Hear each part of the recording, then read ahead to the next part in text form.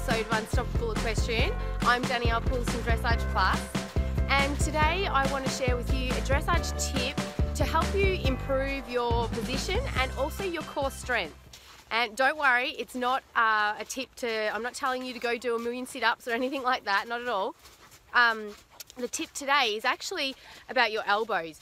And I know I've spoken about elbows before in episode number 2, where I talked about flapping or clucking your elbows like a chicken to help create the relaxation through your arms, through the back of your shoulders, and also to eliminate or move on any tension that you might be holding. And I definitely still suggest that. Excuse me.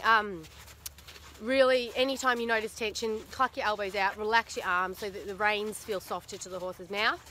And then to take that a step forward, excuse me, or to the next level, you want to then think about, after you've clucked and relaxed your arms and your muscles in your arms, you want to then think about tucking those elbows back into your side. And this is really important, the tucking back into your side, for two main reasons. Firstly, obviously it looks so much better as in our position as a rider with our elbows tucked in.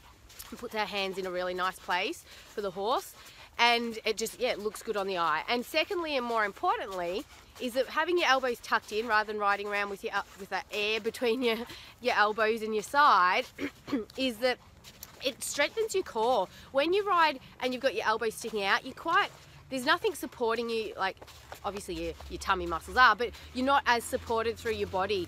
You're more easily going to be able to collapse, or if the horse shies, you're going to be a bit soft in the middle.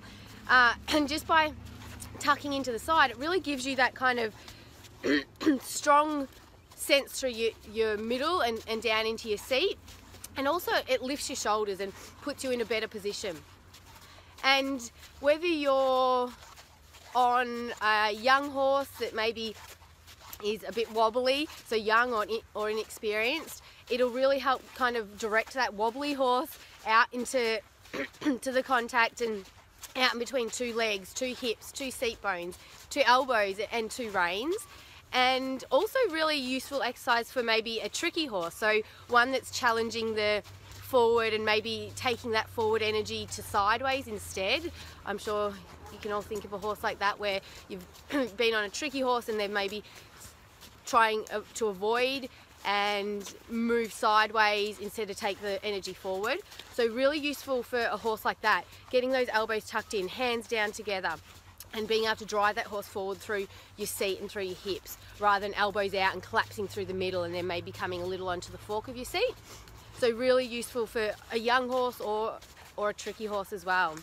And just to keep in back of your mind, if you're riding around and it's starting to feel a little messy, the horse is not staying straight and forward, just look down at your hands and your elbows and notice what's going on. Are they kind of out to the side? And I know sometimes we do need to open our hands up and definitely help move the horse around.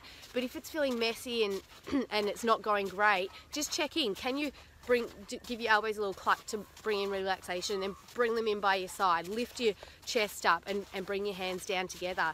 And just notice, does that help you get the horse up in front? And usually it does. So just playing around with that idea in your riding. So a nice quick tip for you today, nice quick video. Have a fantastic ride when you next get on your horse, and I will see you next week. Bye.